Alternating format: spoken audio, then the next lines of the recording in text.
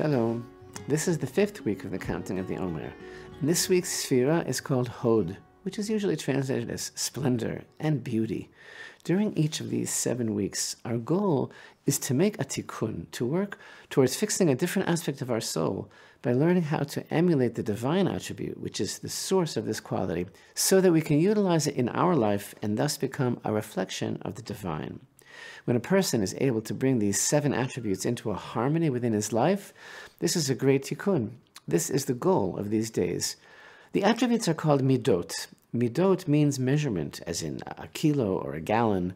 As everybody knows, measurements are about proper amounts.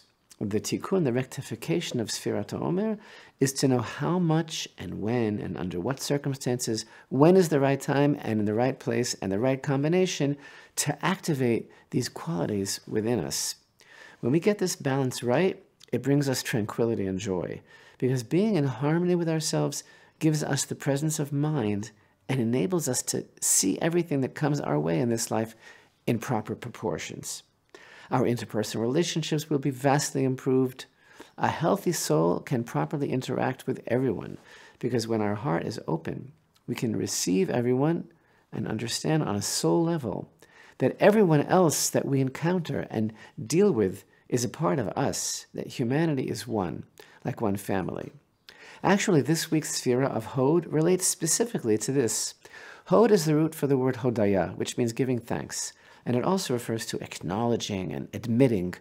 Hod is about admitting the truth. It's a quality of humility that also enables us to recognize things about ourselves that are not perfect, that need work. Being able to admit and acknowledge the good points within others and giving others a chance to express themselves.